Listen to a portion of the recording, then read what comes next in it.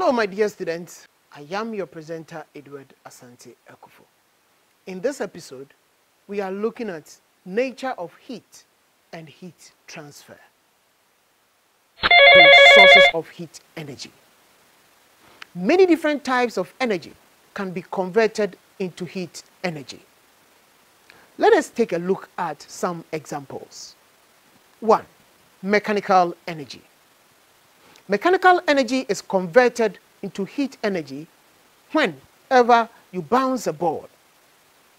Each time the ball hits the ground, some of the energy of the ball's motion, that is kinetic energy, is converted into heating up the ball, causing it to slow down at each bounce. Other ways of converting mechanical energy to heat energy are friction, distortion, and compression. So by way of friction, for example, if you rub your palms together, friction generates heat in your palms. Electrical energy. Let's see how electrical energy is used.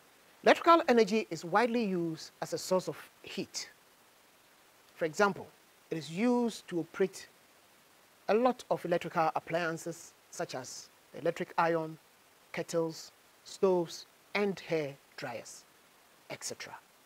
Chemical energy from food we eat is also converted into heat in our bodies.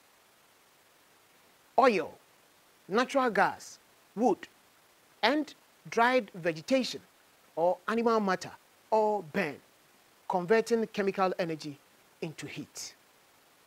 Also, a burning match converts chemical energy into heat.